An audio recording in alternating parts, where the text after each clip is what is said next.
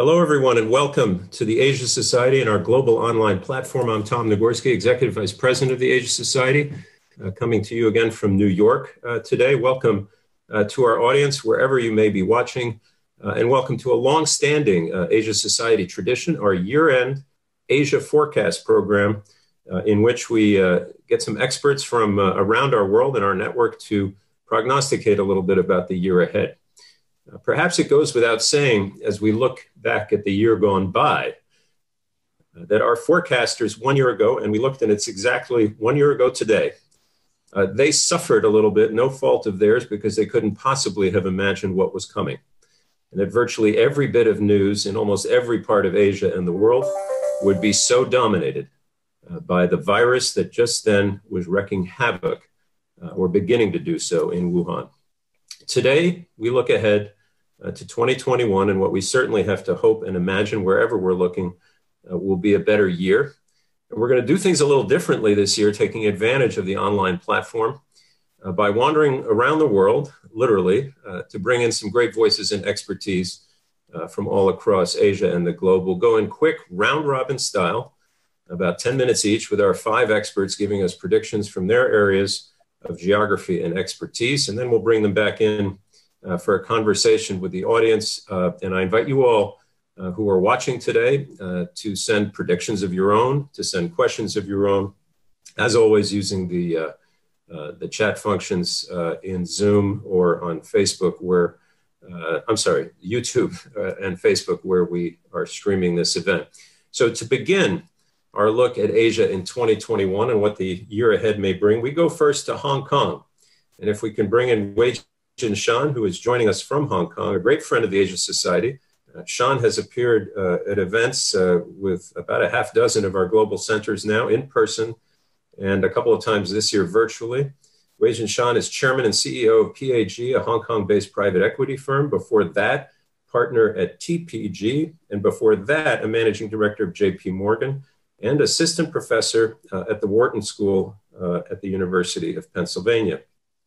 Shan is the author of 2 memoirs, the first of which, Out of the Gobi, My Story of China and America, I can tell you is a masterpiece and a very compelling story of his journey from his years as a teenager in the Gobi Desert during the Cultural Revolution, and how he wound up ultimately at the pinnacle of his field. Shan, it's great to have you with us again, and we asked all our participants for just some, without giving it away to me, what the prime areas they'd each like to focus on for their forecast for 2021. Shan, you've chosen a pretty fundamental, perhaps the most fundamental question that we have at the moment for Asia, which is what the economic recovery may look like. And we know that in some places in Asia, it's already underway, China in particular. But let's begin with that broad question. What do you see the economic recovery looking like in the year ahead? Where are the areas where you have the greatest optimism? And then maybe we'll come around to the challenges and trouble spots after that. Shan? Tom, thank you very much for having me here. My recollection is a little different from yours. You say that I suggested the subject. I thought you ordered me to do so. But in any case, I remember that the famous economist John Kenneth Galbraith once said that there are 2 types of forecasters. One type, those who don't really know, and the other type, those who don't know that they don't know. I think I'm the first type. It's exceedingly difficult, as you have pointed out, to predict the future. Nonetheless, I think we can ask the question, if the current trend continues, what the future will look like. And for some events, we also know that there are certain causal effects. For example, we know that the vaccines will eventually stop the pandemic. And it seems that in all probability, the vaccines will become widely available by probably summer or autumn of next year. And therefore, that is probably the time when the pandemic will be stopped or disappear. And meanwhile, I think we can look at the trend in different countries to think about, if such trends continue, how the economies will look like. And if I'm correct, the US economy at this moment is actually in the second dip.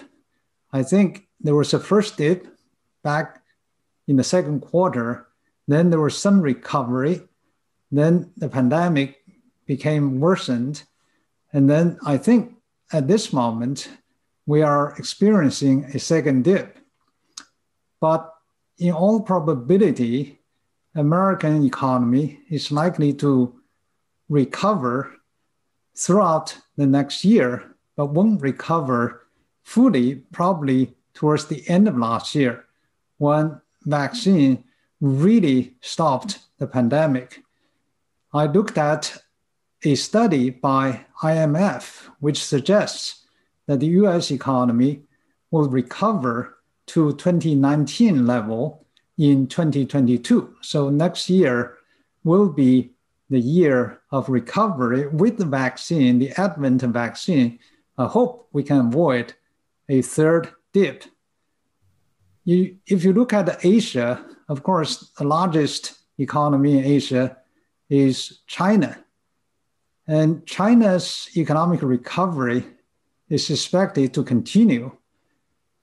In fact, the recovery started in the second quarter. In the first quarter of this year, the Chinese economy came down by 6.8% from the same period of last year. And that was, of course, induced by the lockdowns. In the second quarter of this year, the Chinese economy grew by 3.2% from last year. And in the third quarter, the growth rate has gone up to 4.9%. And it is widely expected that this recovery will continue. The consensus among the economists and research institutions is that the Chinese economy is likely to grow by about 8% from relatively low base of this year, next year. And the IMF, the same study, which predicted that the US economy will recover to the same level of 2019 by 2022, suggested that the Chinese economy will grow by about 10% from 2019 by 2022. I think that's likely to be the case unless there are big surprises. And the reason that China has been recovering so strongly so far in the past 3 quarters is because the pandemic is very much under control. In fact, China has practically eliminated the virus. It will have to test its vaccine in foreign countries because it won't be able to find subjects in the country. So assuming that the situation is under control and assuming that vaccines will help restore some international travel, I think the economic recovery trend is expected to continue. Other countries in Asia will fare differently. Vietnam this year will be probably the second country in the world after China to register a positive growth because the pandemic is very much kept outside of its door. India, on the other hand, is in much worse shape. And I don't expect the Indian economy to even recover to the 2019 level by the end of next year. Right now, of course, India is still experiencing negative growth. And I think next year, it will come out of the pandemic, assuming vaccines become available in that country very slowly. But I think the recovery probably will take about 2 years. let me just stop here in case I spend too much time and see if you have any other questions.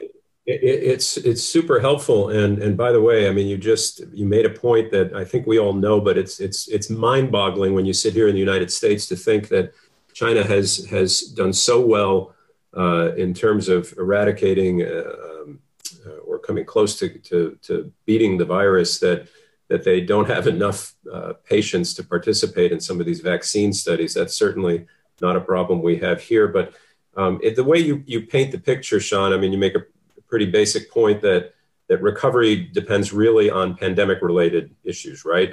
How countries dealt with a lockdown and then the prospects for vaccine. I wonder if I can ask you, because we've had another little event in the world, which is Joe Biden's election. And much has been made about, you talk about predictions. There are a lot of people predicting a lot of things in terms of whether a Joe Biden administration is going to have much of an impact or an effect on the U.S.-China relationship. Some saying, well, you have more stability, you have someone who values a potentially better U.S.-China relationship, and maybe just more competence at the level of those who will be dealing with it. To what extent do you think a Biden administration will impact economic issues for China in particular? Or is it just, is China going to sail along at those levels, no matter what the new policies? And of course, there are those who say Biden's going to be equally tough on China as Trump was. How much does that matter? Oh, I think it matters a great deal. China and the United States are each other's biggest trading partners. So, the economic dependence between the two countries is very substantial. And the economic relationship, has been at a nadir at this particular point in 40 years, with, of course, in the past 2 years, the trade war, and then followed by technology war, and to some extent, the financial war as well. I don't think that the economic relationship will improve immediately under the Biden administration.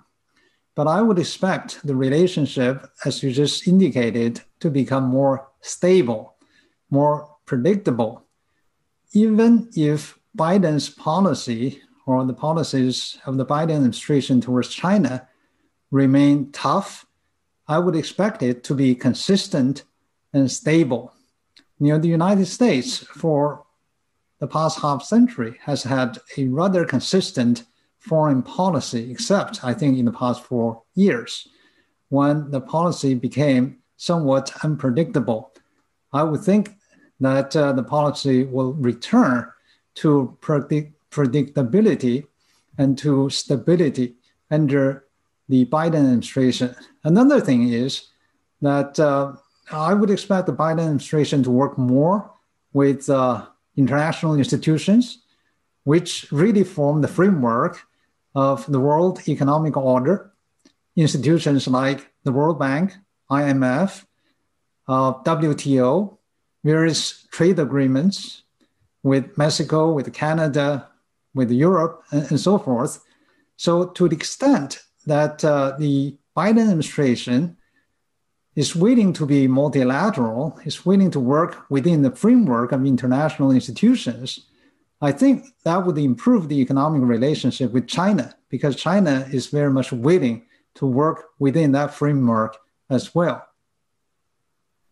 Okay, I have one last question and maybe a brief answer to this one, Shan, for you. And I think I know how you feel about this, but Hong Kong itself has had a rough year in many ways. But from a financial standpoint, which is the area in which you work, do you see Hong Kong's position, long-standing position as a great free financial center compromised in any way, given what's happened with the national security law, with other actions of the mainland, or is it business as usual going forward, do you think? In fact, Hong Kong didn't have a tough year this year, as it did last year. Last year was really bad, especially in the second half of last year, when there was violent unrest on the streets, when many businesses were forced, including schools, were forced to shut down, including ours. So in the second half of last year, Hong Kong economy already went into a recession when the rest of the world was booming. Chinese economy last year grew 6.1%, American economy 2.3%, and yet Hong Kong economy went into a recession because tourists were turned away. In the second half of last year, tourism dropped 38%, led by a 40.8% drop in the number of tourists from the mainland. And Hong Kong's economy depends on tourism. And basically, there are two sectors, financial services, and then everything related to tourism. So when tourists go away or don't come to Hong Kong, of course, the economy suffers. This year, the stability has returned, especially after the national security law is enacted or was enacted back in July.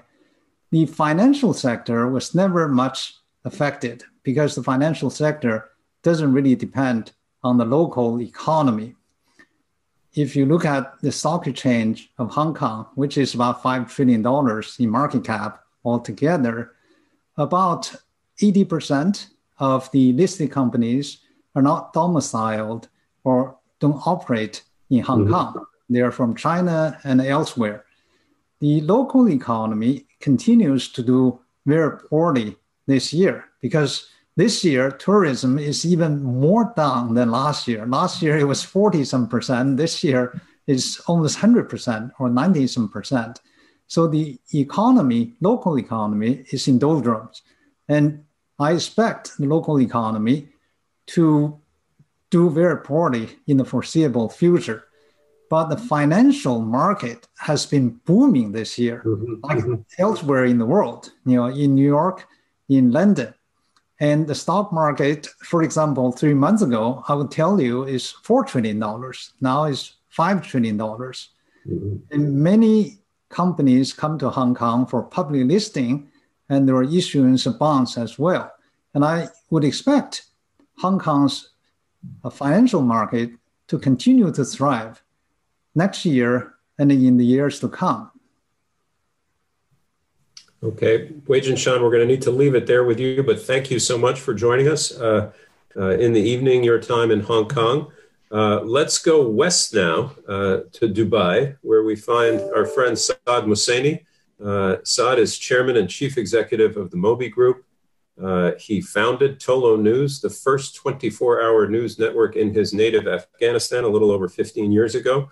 Saad Mohseni is an alumnus of the Asia 21 Young Leaders Network, recipient of our 2013 Asia Game Changer Award, and currently serves on the boards of the International Crisis Group and the International Center for Journalists.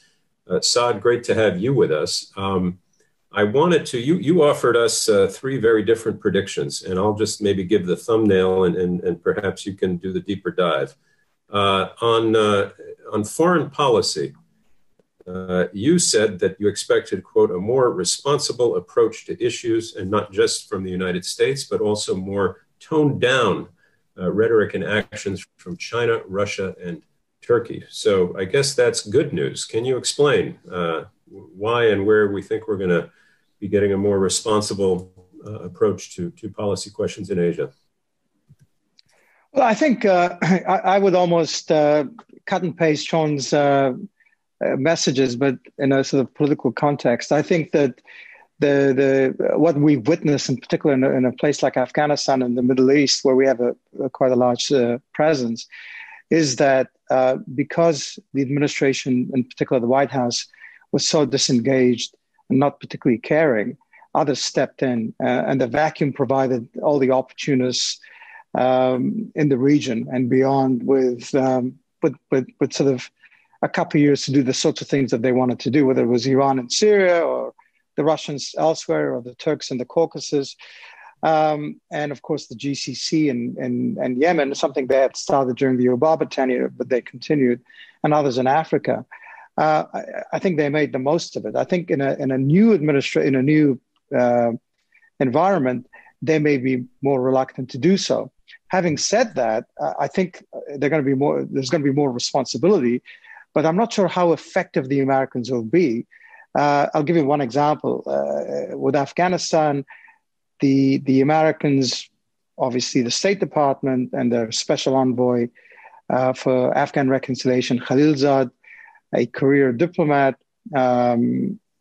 stepped in, negotiated a fairly interesting deal with the Taliban, where the Taliban would reduce violence, the Americans would start to draw down, the two Afghan sides would sit, and the Americans have a timeline of 12 months plus to draw down if certain conditions were met.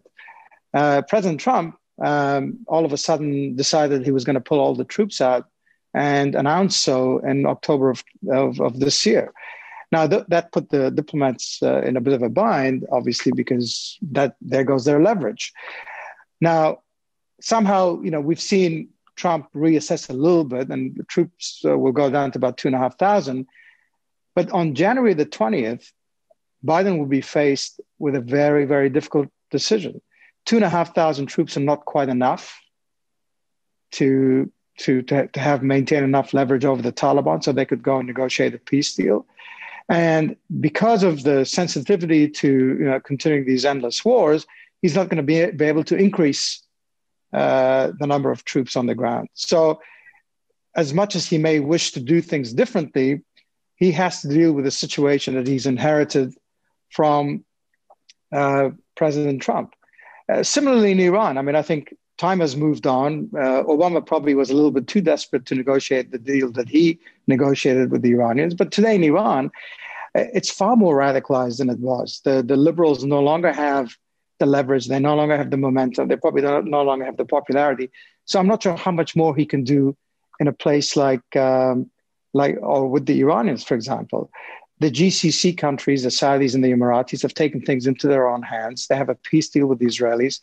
They're far more active in the region, certainly far more active in Central Asia and South Asia than they were 4 years ago. So yes, it's good to have a grown-up in the room with the Biden administration. But again, I'm not sure how much more they can do. So it's going to be we're going to have a more responsible team in the White House, but I'm not sure how much more effective because, after 4 years of a fairly irresponsible administration, there's only so much he can roll back. So I think that obviously we're all relieved that we have a more we have a more responsible team in DC, but at the same time we have to manage our expectations. I think there's only so much they can do, and some things will take a long time to fully reverse. The multilateral arrangements and the relationships are very important, whether it's with the environment, for us, more importantly with NATO, and of course all the trade deals. These are all important, and I hope Sean's right that we can more engaged world and more responsible approach to things is going to bode well for a whole range of things: the environment, security, and trade, and so forth. But I'm still concerned. I still have deep concerns over the potential for further conflict if the Americans draw down very quickly. In my home country of Afghanistan, there's no doubt that the Iranians will step in. The Russians may need to step in. The Pakistanis have always been in there. The Iranians will step in, the Indians and so forth. It just means that more complications for our region. So you put a lot on the table, and thank you, Saad. But just to stick with Afghanistan for one more moment, obviously Joe Biden, as hamstrung as he may be, he's been through this discussion before, right? He basically was in the room when in the early days and even not so early days of the war in Afghanistan, and so he's presumably quite aware of the issues that you raise. What do you think? Where do you think he's likely to land in that conundrum of you can't really produce more or add more troops to the mix, but being well aware as he is and his security team is about the risks of actually following through with a full withdrawal? Well, if you listen to people like, his main security, national security folks, his main advisors during the campaign, you'd hear that we want to draw down, but we want to obviously engage with the residual forces. We want to ensure that Afghanistan it doesn't turn into another hub for terrorists. It's easier said than done because the Americans have signed an agreement with the Taliban that they are going to fully disengage by May of 2021. And the Taliban actually yesterday stated that if the Americans stay beyond May, even if they have 5 individuals, then it's open season as far as international troops are concerned. So this is the dilemma for Team Biden. I think Biden was never a firm believer in a large presence in Afghanistan, but he also sees the risks in terms of drawing down very quickly. My sense is that they're going to come in and they're going to quickly use the 3 or 4 months that they have left in terms of their agreement with the Taliban to push for a peace deal. But it sounds like a bit of a Hail Mary pass from their side. And, Tony and Jacob, very responsible individuals. I mean, they're very engaged. They're not the sort of isolationist type individuals that, over the years we've seen what they've said and how they've talked about different issues. But I still think that they're going to have their hands tied behind their backs in terms of what they can do. Now, speaking of hands tied behind their backs, on Iran, you raise a really interesting point in your first answer, which here it's very common and to hear people, political analysts here in the United States say, "Oh, here are the things that the Biden administration is going to try to reverse or re-engage on," and they list the Paris Climate Accords, they list the Trans-Pacific Partnership, the TPP, and then the Iran deal.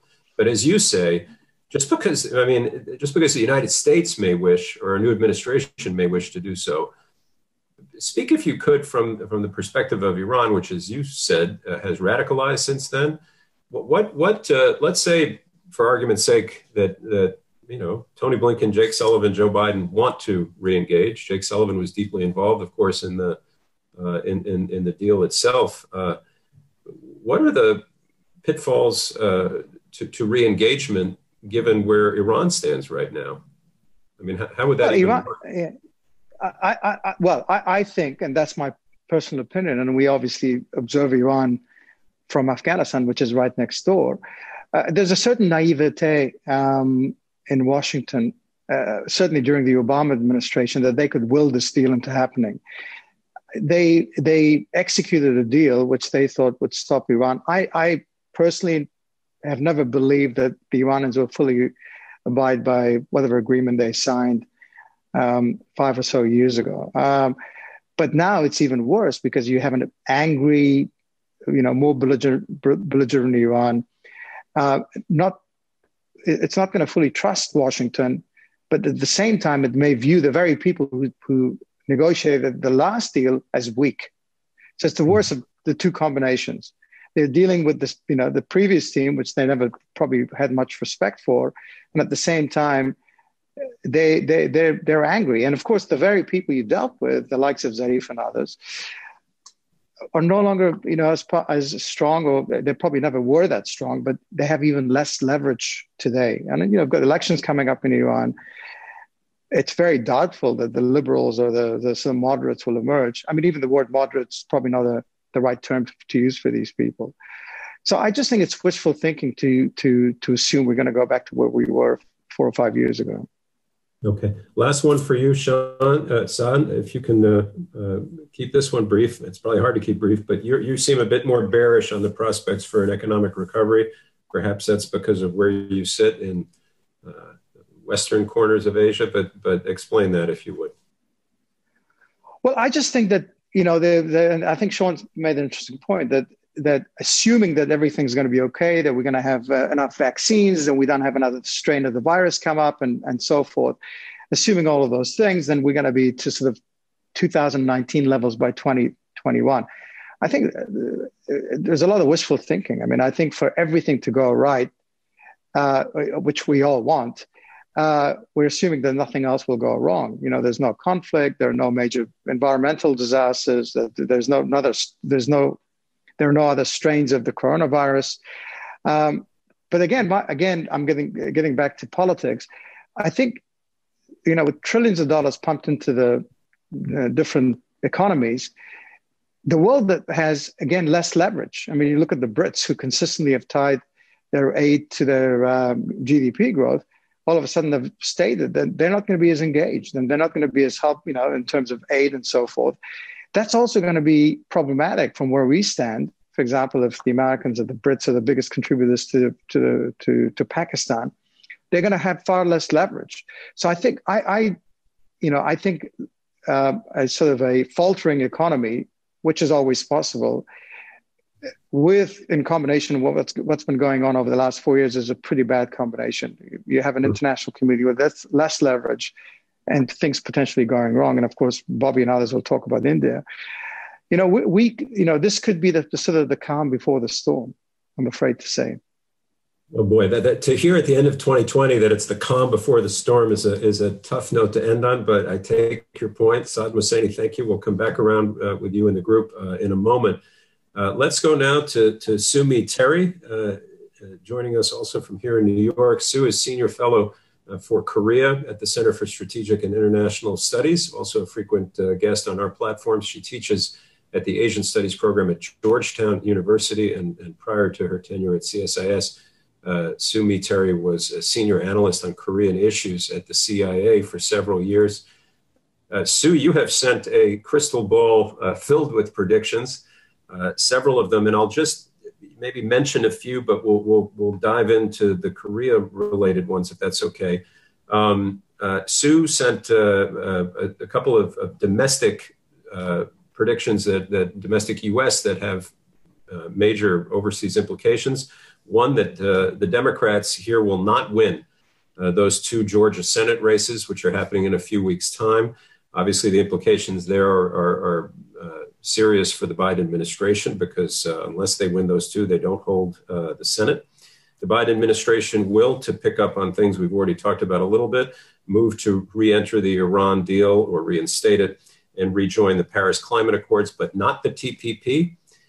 And then Sumi Terry sent a couple of items on the lighter side that the movie industry, which has been so battered in 2020, will not only survive but thrive as the rebound begins in 2021, and that what were the Tokyo 2020 games will indeed go on, as Sue says, with vaccinated crowds in attendance. So those would be some good news items. But Sue, let's come around to the main focal point of your expertise, the Korean Peninsula. You had several thoughts on that. Begin wherever you wish on that front.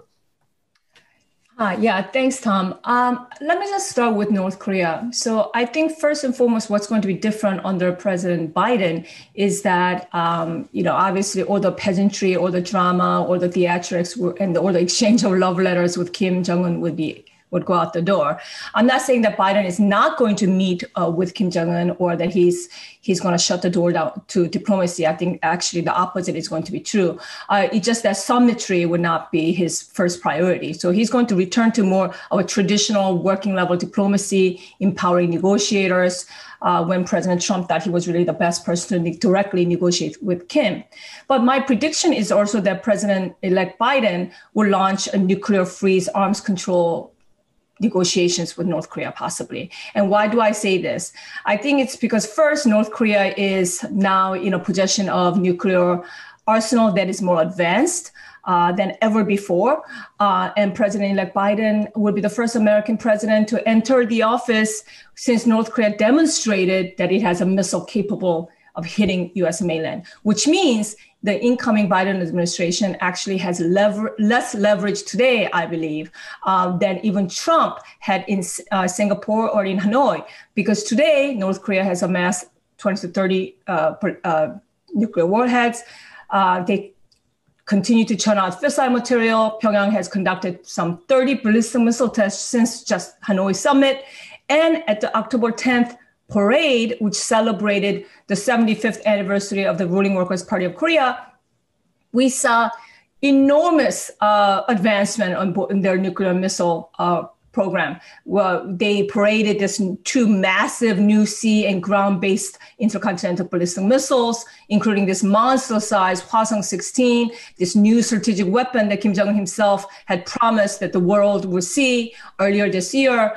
And the capabilities of this Hwasong-16 is such that not only does it have long-range capability of hitting the entire U.S.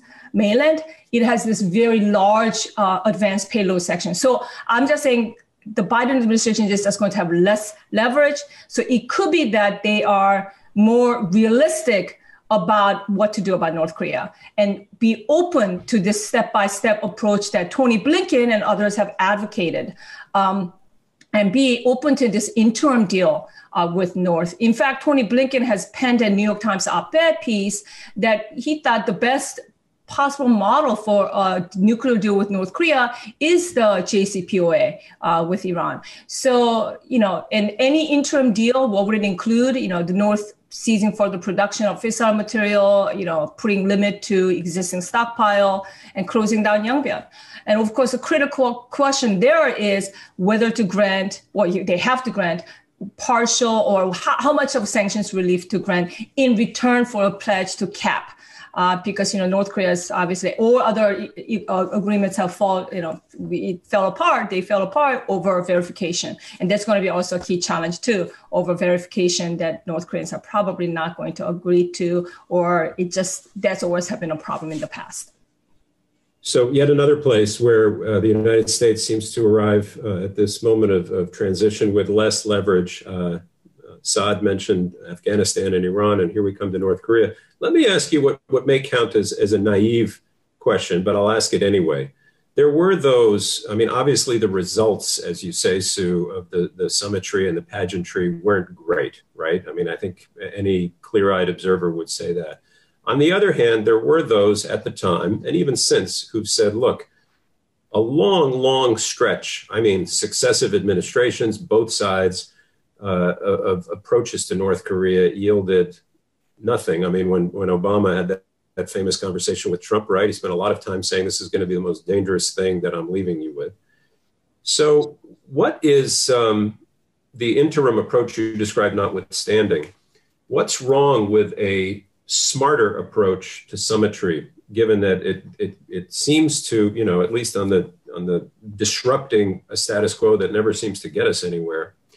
What would you advise the new administration on the utility of such meetings? What would you say, the Biden himself or the Secretary of State, ought to demand or ask for before engaging in that kind of personal diplomacy again? No, I don't think in theory, I'm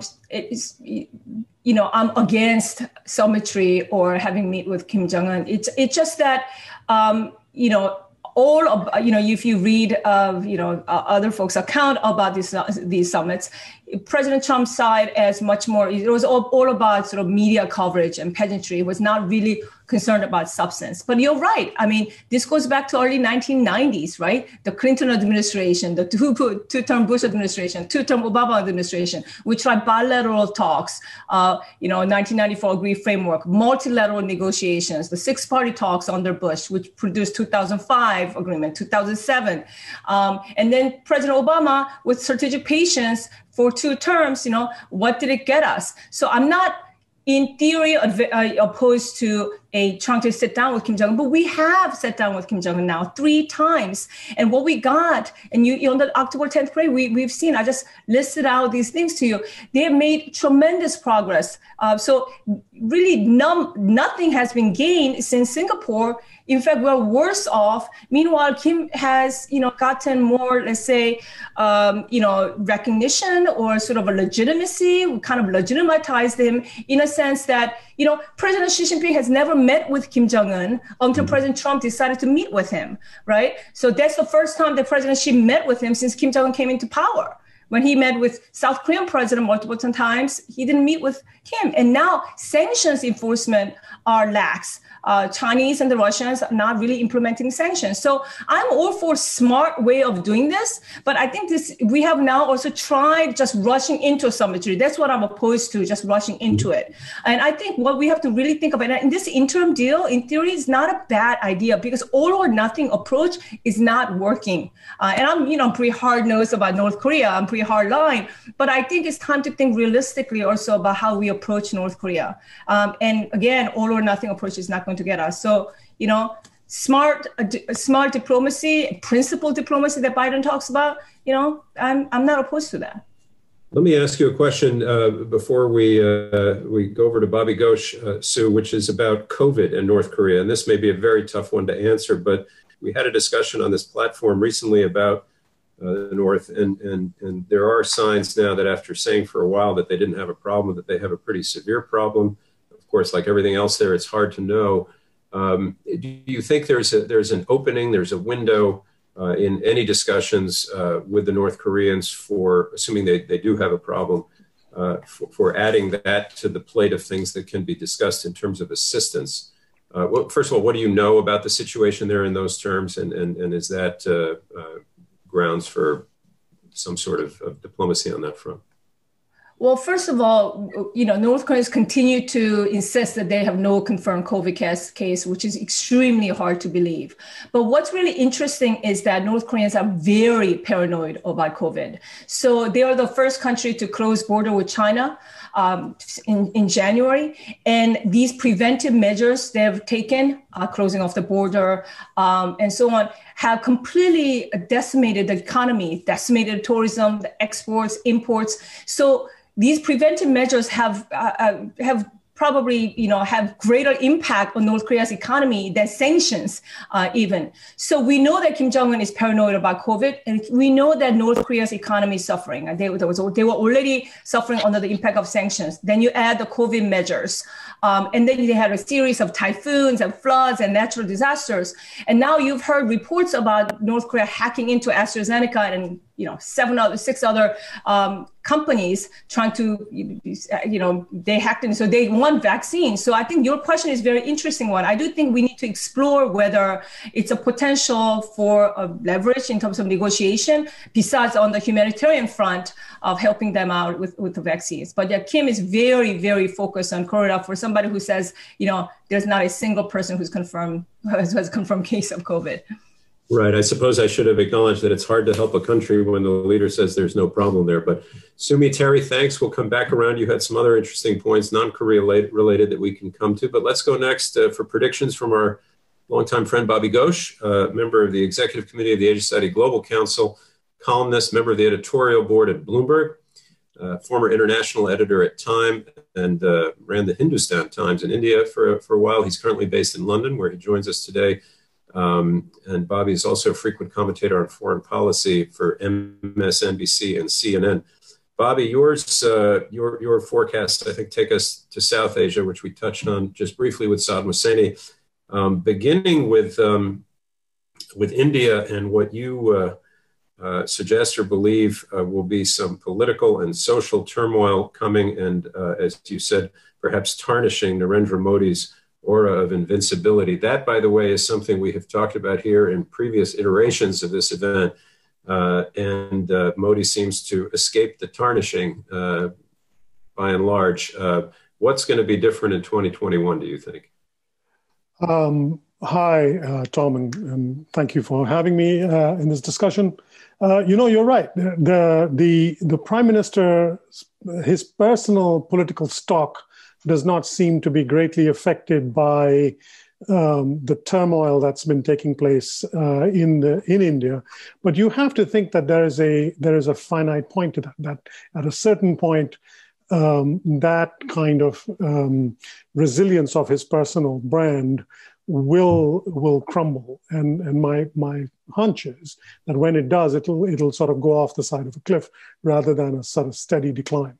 We're seeing in India the pain of sort of long-term economic slowdown that's now been accelerated by the effects of the pandemic. And I agree with what Weijian Shan said earlier, which is that India doesn't look like it's going to make any kind of, it's been able to arrest this decline, never mind making a China-style comeback in the next couple of years. So the pain will deepen, and we've already begun to see some pushback from Indians against the sort of Modi BJP political sort of juggernaut. So recently, in fact, they're still ongoing. Farmers, particularly in the northern part of the country, specifically from the big farming state of Punjab, have been agitating against some of Modi's policies. The agitations are against specific policies to do with price setting for grains, but there is a strong underlying factor, which is the state of the economy. If the economy was doing as well as it had 5, 7, 10 years ago, the farmers might not be this anxious about the pricing of their grains. They would have had much greater confidence in the market to make sure they got a good price. So that sort of begins to hint at a sort of rising anger at the economic situation among Indians. Let's not forget that one of the most striking images of 2020 from India was the sight of hundreds of thousands, actually millions of poor and lower middle class Indians from the big urban agglomerations walking tens, hundreds of miles home to their villages because they had lost their jobs in the city thanks to COVID, because they had no expectation that they would receive any kind of benefit that would allow them to sustain their lifestyles. So they were retreating to their homes in the countryside, in the farmlands, from where they had initially fled to go to the city. So that those people carried back with them a sense of anger and disappointment. And I think we will see the exodus may have stopped because, frankly, there are not that many people left to go back. But the opportunities for them to come back into the cities and earn the living to sustain their families are not showing up. And until those opportunities come up again, that anger will fester and deepen and look for opportunities to express itself. Will it express itself directly at Modi? It's a $64,000 question. I suspect it will at least begin to in 2021. And are there, Bobby, any, not to put you in a position of advising the prime minister, but I mean, what can he has had a great gift for whatever the circumstances are and the issues are. Here we sometimes refer to it as Teflon leadership or presidencies, where no matter what the problems are, certain leaders seem to be able to wangle their way out of them. But that combination that you describe of poor economic performance running smack into a really nasty case, almost as bad as ours here in the United States, of the pandemic. What levers does he have, or what tools in the toolbox to deal with this, to maybe mitigate against the prediction that you're making for him? Well, I mean, you're right. He does have that Teflon quality. He's also, if this is the right word, blessed with a particularly incompetent opposition. And that has helped as well. Nobody has been able to capture this sense of disappointment in India's economy that many Indians feel. No political opponent of Modi's has been able to harness that and turn it into capital. And I think that is in part, that has informed the government's sort of rather poor response to COVID and a kind of lack of interest may not be the right word, but a lack of urgency in addressing the economic issues. I think there is a sense of overconfidence, self-satisfaction. The election victory from a couple of years ago was huge, and it allowed, I think, the BJP and the Prime Minister and people around him to feel like they were untouchable in the American sense, not the Indian one. And that you can see manifestations of that in the way the government has behaved since the start of the pandemic, and the response, which has been sort of almost desultory. In the beginning, it was very much like the response we saw in parts of the US, in Brazil,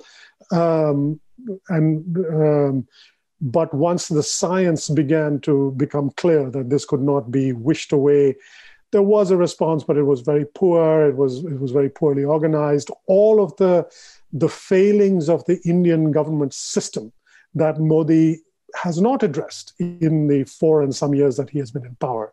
The bureaucracy's inability to respond to crises like this. All of these things have now come to a head. Now, Modi will have to steer the ship while in a storm, while conducting repairs to the hull, which would be incredibly difficult for any leader anywhere in the world, but all the more so for a leader who's never had to do this. Mm-hmm. Really interesting. So, Bobby, the other thing I want to raise is something you actually wrote in a piece for Bloomberg, I believe. Let me just read an excerpt. This has to do with other smaller countries and impacts that they've had as a result of the pandemic. You wrote that the pandemic will force countries that export labor and depend heavily on remittances to recalibrate their economies. As states that rely on foreign workers accelerate efforts towards self-reliance, the so-called, quote, remittance economies, unquote, will struggle to accommodate returning prodigals as well as new generations entering the workforce. This represents major challenges for Asian countries such as the Philippines, Bangladesh, and Pakistan. So it's a really interesting point that, big countries get so concerned, given what's happened to supply chains and everything, they got to make everything themselves. But boy, that's a big domino effect. And talk about how you see that playing out in the year or maybe even years to come. Well, I wrote a very long piece about this early in the year when the first wave of the pandemic was being sort of felt. In my day job at Bloomberg, I focus a lot of my attention on the Middle East and North Africa, and of course in the Middle East, in the oil, the sheikdoms. Foreign labor keeps those economies going, keeps the wells pumping, keeps home fires burning back home. So countries like India, Bangladesh, the Philippines, and Egypt, and others depend very heavily on remittances coming not just from sort of for labor abroad, but specifically from labor in the Persian Gulf countries. Now, in the Persian Gulf countries, for several years now, governments have been talking about lowering their dependence. They've struggled to actually achieve this because their own populations don't always have the right mix of skills as well as a willingness to work for low salaries that the expat labor brings. But with COVID, the process of has accelerated. Two things have happened. First, the Gulf governments have basically sent home a lot of workers. Hundreds of thousands, millions of workers have had to go back home. The Gulf economies were pretty shaken up early on, and a lot of jobs that previously existed for these people just went away, particularly in the service sector.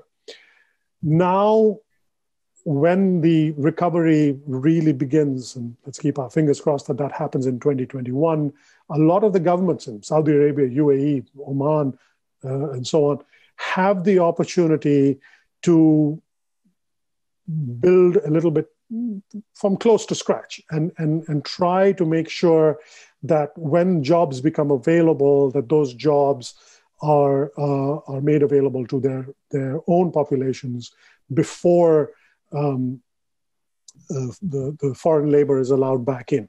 Many of these governments have sort of now got numbers. They have targets of what proportion of jobs have to be local, and they've also got targets for how many visas they will issue for foreign workers. And so For countries like Bangladesh, like India and the Philippines, this is a huge problem. For 2 generations now, these countries have depended on remittances for tens of billions of dollars coming into the country every year, without really thinking very much about a rainy day. And guess what? It's raining now, and those governments have no plans in place to deal with this. Yeah. Well, thank you, Bobby Ghosh. And last, certainly not least, you've been very patient, Stephen Englander. We come back to business in the global economy, which is where we began this conversation. Stephen is head of global G10 FX research for Standard Chartered Bank. Before that, head of research for Rafiki Capital Management, which is an Asia-based hedge fund. And before that, Stephen Englander led G10 FX strategy at Citibank. He is a member of the Asia Society Business Council. Steve, it's great to have you with us. And you really come to some very core issues, super important in terms of the global economy, inflation, the US dollar, and trade. And I couldn't help but notice my copy of The Economist arrived just the other day. There it is. I guess that's number one.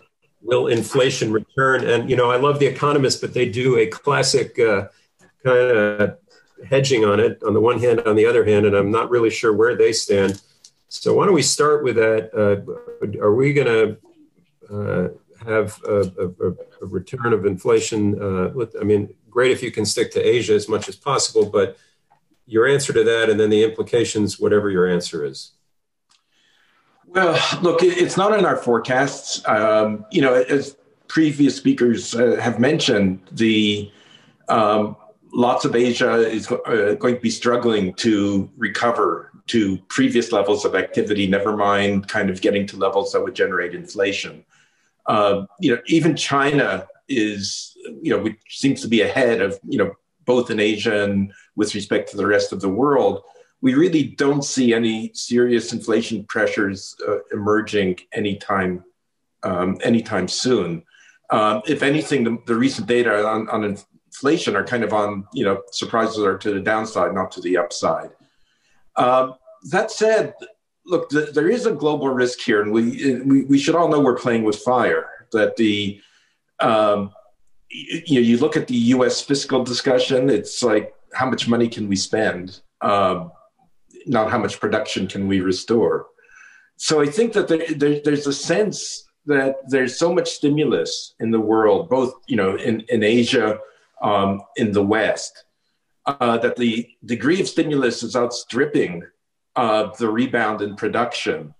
And you ask, how long can this last? Now, I would say, and this touches, you know, on the dollar question, I'd say certainly on the U.S. side, that a weaker dollar is probably, you know, over the next year or so, the biggest inflation risk that we're going to face, much weaker than what we've seen now. If this trend continues, we see prices pick up, but that will also have an impact on the rest of the world through the impact on commodity prices, food prices, energy prices, and so on. I think on the domestic side, there are very few countries that will face these pressures, and there are a lot of countries that are willing to step in to substitute for any country that's, you know, where inflation is really taking off. So, you know, there's probably 30 countries where my shirt can get made, and if there's an inflation surge in one, there's a line of countries willing to take over that capacity. That said, I'd say that the risks are more to the upside than to the downside, in the sense that relative to our baseline, which is continued moderate inflation, you just see this buildup of financial assets. You see this sort of full steam ahead globally towards trying to get as much recovery as possible. We could get inflation. And I would say one last comment, that even though all central banks talk about inflation, their targets, what a success it would be if they reached it, that's not really the case. I think that, you know, if we reached our, you know, the Fed's 2%, sustainable 2% inflation goal with the unemployment rate at 10%, that would be a catastrophe. The same issue applies in Asia and in the rest of the world that you want to get to inflation, but only when you're at an acceptable level of production, an acceptable level of employment. So you want to get there, but you don't want to get there too fast. You want to leave as much room as possible to recover. So I think that this inflation targeting is a two-edged sword. You don't want to get to your inflation target too fast, but you don't want to be in a situation where inflation keeps falling. It's really interesting, Steve. Thank you. So game out what you described then as the bigger threat, or I think you said biggest threat, which is a falling dollar. And not to put you on the spot, but I guess this is all about putting people on the spot, right? Like, how low do you think it may go, and how long might that period of decline be? There's a good chance we're talking about like a 2002 to 2009 type of decline for the dollar here. What we're seeing in the short term, what we're emphasizing in the dollar weakness is that we're maintaining demand, we're not maintaining production. So out of the last 4 months, 3 months have been record merchandise trade deficits, right? Because we're not producing, but we are importing a lot. At the same time, it's pretty clear that U.S. interest rates aren't going to go up very much, and so compared to the rest of the world, USD assets are becoming less attractive. And in a way, it's almost been a flip around from 4 or 5 years ago. If you thought what kind of made the dollar strong, it was US rates were higher, it's a stable currency, a low beta currency, and the economy was doing pretty well compared to everyone else. And if you said, okay, let's see which country checks those boxes now. You take a look at China. We and our earlier speaker kind of discussed, how Chinese growth is rebounding. We're going to hit new highs. Data keeps surprising on the upside. You take a look at Chinese rates. We expect them to be going up next year, and they already have a interest rate differential, both real and inflation corrected and nominal against the U.S. And it certainly is a very low, very stable currency. So in what's happened is that China in particular, but Asia as a group, ever since August, because of the rebound in its characteristics, they have led the charge against the dollar. And other currencies have benefited as well. Now, we're likely to see this continue next year, certainly to the middle of next year. I think at that time, the uniqueness of Asia and China in terms of having restored supply chains and production capacity will be mitigated because the US and Western Europe will be coming online again. But I think we are still in a situation where US assets and US yields could be unattractive for a while. Our forecast is that we could see China appreciate another 4 or 5% from current levels. We could see Europe go up about 3.5%. But I'd say certainly on the dollar side, the risk is that this move is much bigger and lasts much longer.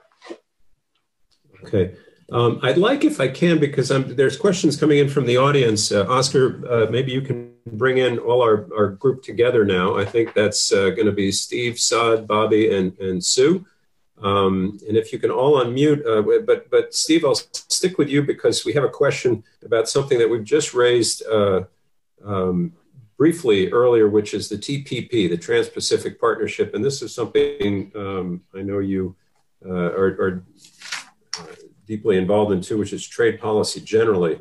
But the question is, in terms of all these deals we've been talking about that the Biden administration might come back to that are Obama era arrangements, what do you think the odds are that the Biden administration will have enthusiasm for some sort of re-engagement on the TPP, the Trans-Pacific Partnership, and how would that work? So I'll take that with Steve, and then we can have the group together.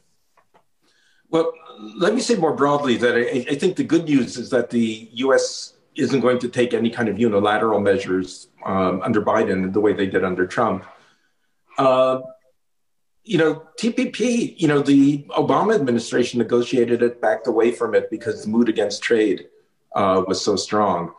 Biden has emphasized his buy U.S. policy, which it's not been really discussed at length, but certainly doesn't sound like a friendly global trade policy.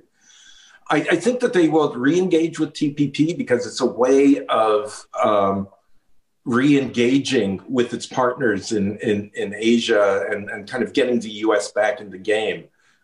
Whether they actually go into it, I think is going to be a different question. I think the negotiations will be longer than many think.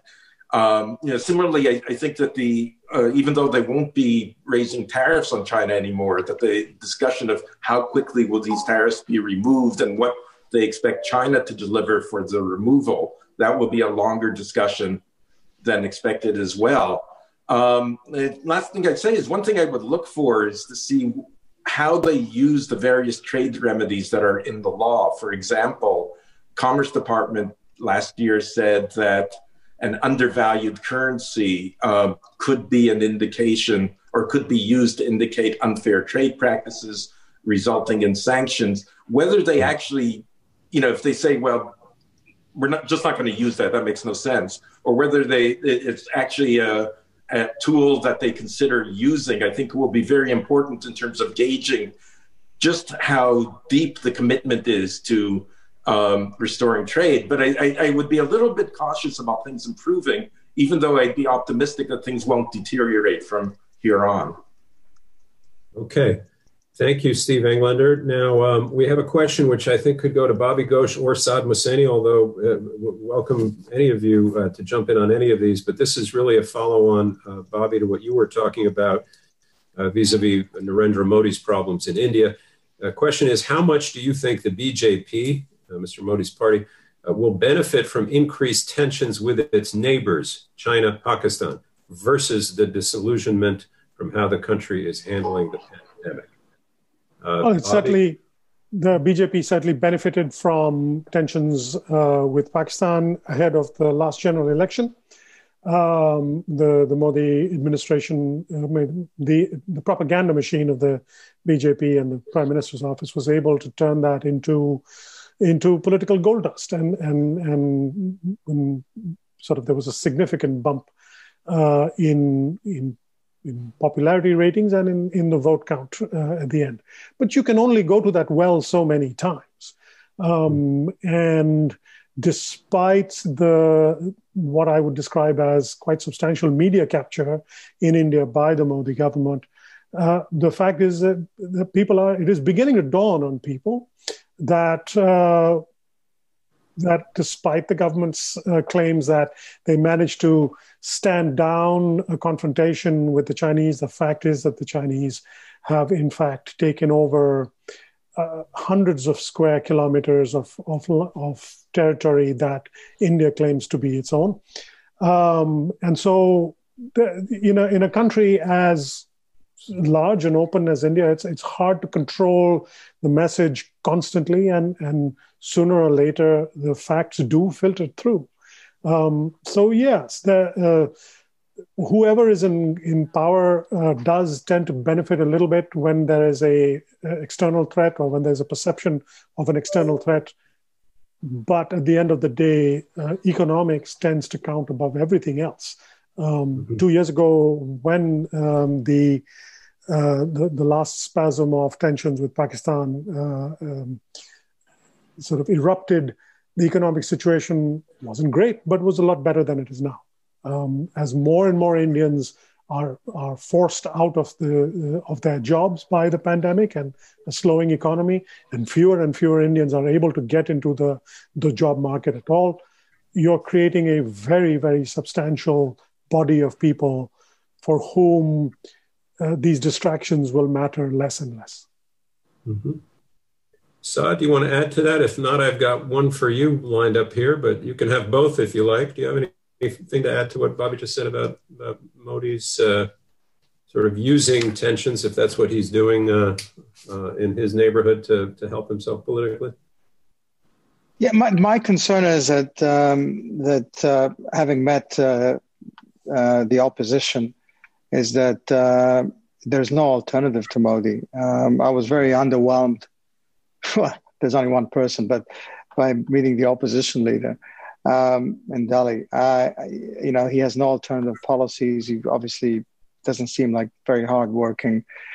I'm less optimistic than Bobby is. I think that Modi is sort of a Teflon man. I think that even if the party loses its popularity, he'll remain for the foreseeable future as a sort of the most powerful figure in India. Good or bad economy. And then sticking with you, Saad, because there's a follow-up on Afghanistan. Do you see a good news scenario of any kind in the coming year in Afghanistan? That is, and I guess this is on the other hand point, or do you anticipate other countries taking a more active role in trying to help stabilize as the U.S. takes a more drastic troop reduction? Anyway, is there a good news way that things may play out with the peace talks and everything else you raised earlier? Well, I think the peace talks, we have a few months, obviously, from now till May. I think if they really push hard, then a lot of things fall into place. There is a possibility of the two sides sitting and negotiating and coming up with an alternative that's better than what we have today.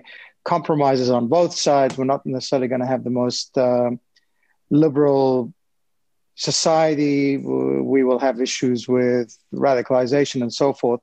But it's better than the sort of violence we're seeing today. But that's the best case scenario. And the best case scenario would still involve insurgency, violence. You'll have ISIS and other groups who are not going to be part of this peace deal. The worst case scenario is going to be a full-on civil war fueled by money and assistance and weapons from our neighbors. Yeah. Okay. Sumi Terry, you have a question, comes in via email now. Do you see improved coordination and relations between Japan and South Korea now that the United States, in more ways than one, is back with the Biden administration? There's more to it than that, but do you see some, a rosier picture between those two countries? Well, certainly an improvement, because I think the Biden administration will focus on improving Korea-Japan relations and, focus on restoration of trilateral coordination among U.S., South Korea, and Japan as a foundation for dealing with North Korean regional issues. We know that Korea-Japan relationship is unpopular at the best of times. It's really difficult. So it's hard to fundamentally change in a big way.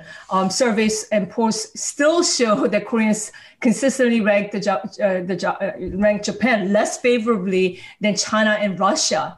And it's, low points even below North Korea. So so fundamentally, it's hard.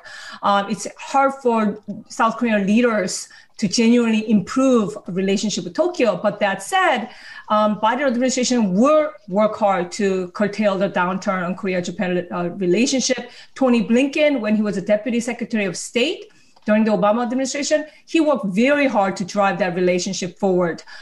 He initiated quarterly trilateral meetings, insisted on concrete results. So, some improvement, although the historical stuff and all, it's hard to, but I will see still some improvement, I think, because of the U.S. leadership and U.S. engagement on this issue. Okay, thank you for that, Sue. Steve Englander, here's a big one. Biggest risk to global markets: China's debt, U.S.-China trade war deteriorating further, something else we are not seeing elsewhere in the world that can affect the world's two largest economies that might lead to a spiral. Okay, we asked Saad for a good news scenario. We're asking you for a bad one. Wow. Okay. I think trade is kind of a sideshow now that it's just hard to see, unless they act. Actually, this would be a major deal if instead of sort of tariffing up, toys and, whatever, something occurred so that the U.S. took real action to cut China off the international financial system. That would be major. China is working very hard to internationalize its currency. It's becoming a reserve currency, albeit slowly. It's opening up its markets to make it international. But I'd say that right now, were things, and we certainly don't expect this, but were things to deteriorate so badly that, access to the international financial system would, and dollar payment system were cut off, that would be major, and not just for China, it would be for the whole world in terms of how that happens, and what the implications would be. I'd say, look, we know that there are tensions over Taiwan, and hopefully those tensions don't erupt into something bigger, but that would be a major global issue were it to happen. And again, there are other issues that we're sort of taking for granted. We're assuming that the COVID vaccines work, and that by mid-year everything will be bouncing back. Were that not to happen, that would be pretty catastrophic. And again, I'd say that the difficulties that sort of Western countries have had in dealing with it probably makes them more vulnerable if there's a disappointment on that score. And the last thing I would say is this, that even if things work out, on the COVID side, and we're all sort of going to the movies and, jumping on airplanes and doing all the stuff we did a year ago, it's not clear what the implications are, long-term implications are, that, a lot of companies have been on life support, depended on extremely cheap credit, depended on subsidies from the government to keep employment up.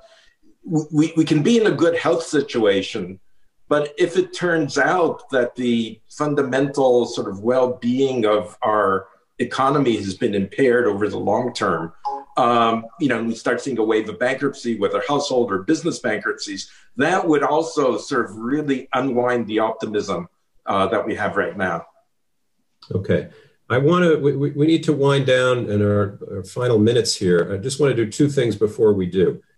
First, because I did not prep any of you for this, so I'll give you a moment to think, but I'd love to finish this event at the end of this tumultuous year, if I can ask each of you, and it can be about anything, for one piece of, Steve just used the word optimism. What's one thing, whether it's really serious or something in the lighter fare category, that you are optimistic about for 2021? I'll give you a moment to think about that while I share just a couple of notes that came to us from across our global network in preparation for this event and the end of the year. Barbara Demick, who is an award-winning author and won the prize, the Oz Elliott Prize for journalism in Asia that we administer each year. She says, I sadly predict an advance for the techno-autocracy. The same apps used for contact tracing can be deployed post-pandemic to track who is meeting with whom, or attending a protest, or perhaps visiting a house of worship. A quite negative forecast and concern of hers that we've not talked about. Rana Forohar, you probably all know her at the Financial Times, also a frequent guest on our platform, said, we will see a dramatic shift away from a tangible economy towards a more intangible virtual one, which will have massive impacts on labor markets, stock valuations, and monetary policy.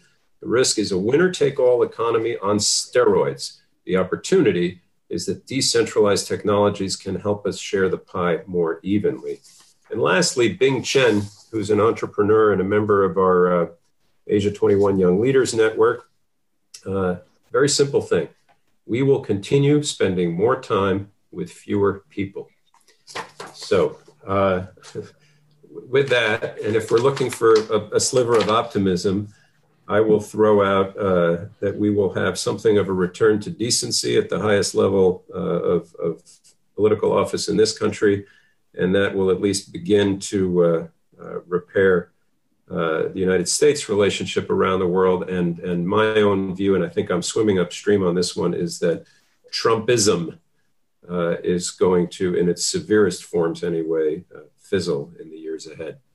Why don't we go in the order that we went before? Saad Mohseni, if I ask you for some reason to be hopeful as we turn the calendar year, what would you say?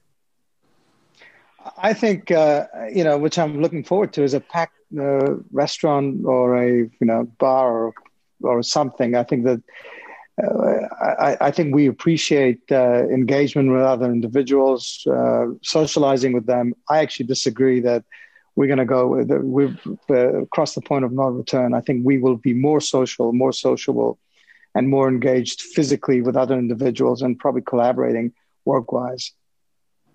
And that to me is something to look forward to. I can't wait to see you at that packed restaurant. I'm already going to packed restaurants in Dubai and Kabul. I'd like to do it in New York, though. Yeah. They just shut down indoor dining yesterday here. Sumi, Terry, have you some reason to be hopeful for 2021? Yes, I'm going to throw out one serious and one not so serious. First one is that President Biden will conclude these burden sharing negotiations with South Korea and Japan, because his approach to alliance is that one that's familiar to all of us, more conventional alliance management, more institution-based. It's going to be a departure from America first orientation, transactional approach, and all that. Exhaustion phase is over. Burden sharing will be done. On the lighter side, I do think movie theaters will survive and even thrive alongside the streaming services, as you mentioned earlier. But because the history of technology is not either or situation, it's of and. So movies did not replace stage plays, right? Radios did not replace movies. TV did not replace radio or movies, So I think, and internet did not replace radio, TV, or movies. So I think, theaters will continue to exist. They will, people will go again because they offer a communal experience and a viewing experience, bigger screens, better sound that you can possibly get home. Oh, one more thing. Tokyo Olympics will be held as planned with vaccinated crowds in attendance. Vaccines will be widely available next summer. Holding Olympics will be an international priority as a sign of normalcy. Japan will have a lot invested in this, and they will have resources to vaccinate. So that's another positive news. Oh, you're making me feel so much better. Bobby Ghosh, what have you got? I'm just trying to visualize what Sue just said of an Olympics in which the spectators are taking drugs and the athletes are not. But that would be a fine thing. I'm also looking forward to attending, to going with Saad Mohseni to those crowded restaurants, wherever they may be. If I may, the two things I'm optimistic about, one in general terms and one very specific. Generally, I'm optimistic about science. I think 2020 has, despite all the sort of counter messaging from populists, from Trump on downwards, 2020 will be, at least the second half of 2020, the last bit of 2020, and the first bit of 2021 will be I think we'll look back on it as the return of science and the vaccines, the administration of the vaccines, and the recovery that they will bring will, I think, give us a new appreciation for what science does for mankind. From a little more specific to the part of the world that I was covering in this discussion, I'm very optimistic about Bangladesh. Bangladesh is already almost there, and I think in 2021 will become the most successful economy in South Asia. That has not happened in Bangladesh's entire existence. And that is a sobering note for its bigger cousins, India and Pakistan, as they struggle with their economies. Bangladesh, per capita terms, growth terms, will be the success story in a very bleak time, it has to be said, but a success story for South Asia. Thank you, Bobby Ghosh. Steve Englander, you get the last word, and it's got to be an optimistic word. Well, I'll give you one serious and one not serious and let you decide which is which. Look, I think I'm more optimistic about the emerging markets world than any time over the last decade. And for two reasons. One, a weak dollar, it may reflect weakness in the US, but it's actually great for emerging markets. It means that their debt problems are mitigated, their external debt problems are mitigated. It means that commodity prices are higher, which by and large is good for EM. And I think that one of the things that's not going to change, our best, personal protective equipment is our car, our homes, in addition to masks, obviously, and so on. But this shift in demand that we're seeing away from services towards tangible goods. You know, housing is booming like it hasn't done in 15 years. It requires tangible inputs. People buy cars, furniture, everything when they buy a house. It's true not just in the US, it's true elsewhere in the world as well. This is a shift in demand. Marginal demand in the world is going to be for tangible goods, which is very good for EM, not services, which tends to be much more domestic focused. The other piece of optimism that's out there is I really do expect that by the fall of next year, I'll be able to watch the New York Jets lose in person as opposed to, you know, sitting in my living room and watching them lose on my flat screen. So there's a lot to look forward to. You managed to throw some optimism into. I'm not a Jets fan, but optimism into a pessimistic world. Listen, thank you all. Before I do my formal thank yous, just a word to our audience around the world. And we do this event typically in person. I want to thank you all. We've had more than 300 events on this global platform in a way we never dreamed we would a year ago. But we've had them produced by all our centers. And I do want to ask, as I do at the year-end event, typically when we're up here on Park Avenue at our headquarters, that if you are so inclined to make a contribution to the Asia Society for the work that we do in person, virtually, and everything in between, it's easy, asiasociety.org/donate, asiasociety.org/donate. Every little bit helps. Help us have a more optimistic year as well. But really great thanks to all of you for watching. Thank you to Saad Mohseni, Stephen Englander, Sumi Terry, and Bobby Ghosh, and Weijian Shan, who had to leave a bit early. It's always appreciated when we have experts. It's the 9th year we've run this to put themselves out on the line a little bit, but you've given us a ton to think about. And thank you also for leaving us on high notes and optimistic notes. Again, I'm Tom Nagorski in New York. For all of us at the Asia Society, thank you, and all the best for a great 2021.